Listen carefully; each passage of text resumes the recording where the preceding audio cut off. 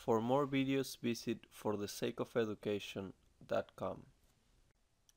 Alright guys, let's do this problem where they want you to find the resultant force and find where X measure from A. So we got a distributed load and a straight force going down. This distributed load has two shapes. It has a rectangle, this rectangle at the bottom, and a triangle at the top. So you know that the rectangle acts right at the center. Let's call it FR for rectangle. And the triangle acts about right here. Let's call it FT. FT, the force of the triangle, acts about 1/3 of the length of this triangle measured from the long edge.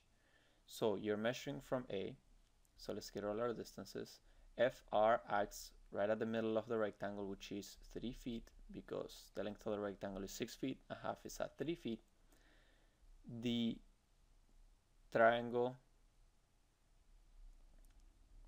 this triangle, acts at minus 1/3 from the long edge of the triangle, which would make this 2 feet, which would make this length 4 feet, because if this length is 2 feet, 1/3, this is 2/3, which is 4 feet. And then you got this 500-pound force acting at 6 plus 3, which is 9 feet. Now that we got all our distances, we can find FR. FR is the force of the rectangle, which is 150, because the top of the rectangle is at 150 pounds per foot, times the length of the rectangle, which is 6 feet. That's it. And it will give you 900 pounds. The force of the triangle is equal to this distance right here.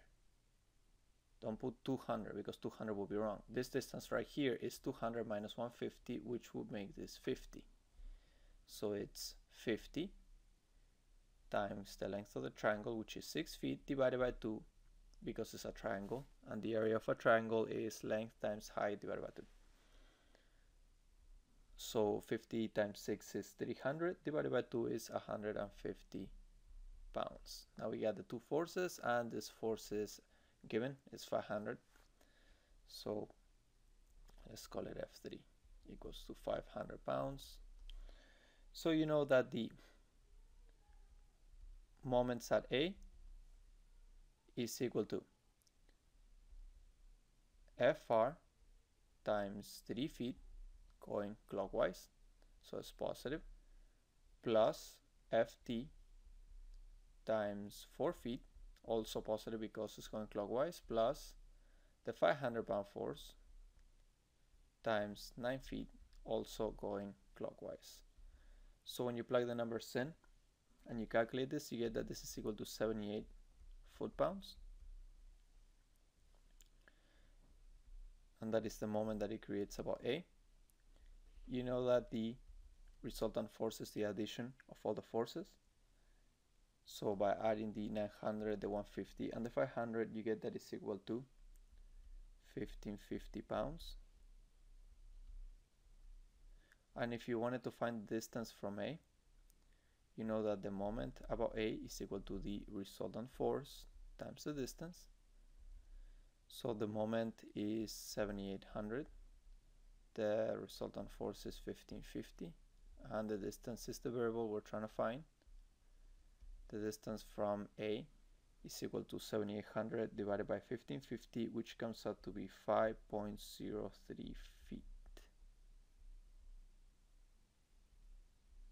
Now, is it to the left or to the right of A? It's pretty obvious that it's to the right. There's nothing to the left. But it's to the right because the moment is clockwise, and to create a clockwise moment, the distance, the resultant force has to be to the right of A.